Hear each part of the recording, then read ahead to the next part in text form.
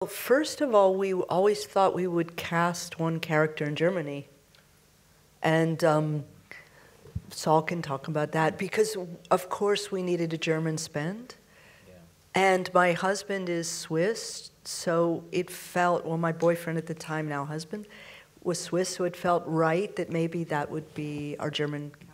Yeah, I mean, one thing that I can add, and then you can elaborate on, I think, is that in the US, the financing structure is so different and difficult that it was clear that we needed somebody,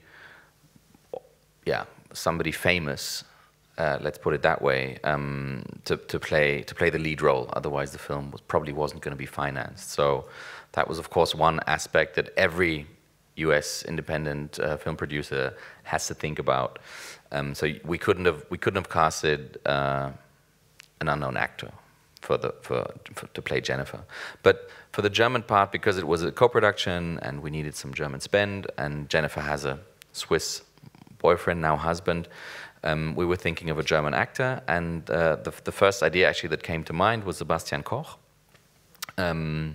which obviously is very well known outside of Germany through The Lives of Others still.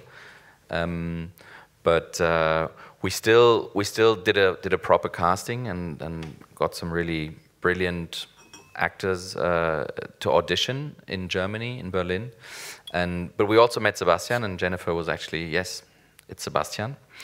So yeah, and it was just really a clash of the schedule, that when we were actually ready to shoot the film, that Sebastian was unavailable, and that's how the German boyfriend wasn't a German boyfriend anymore, but an American one.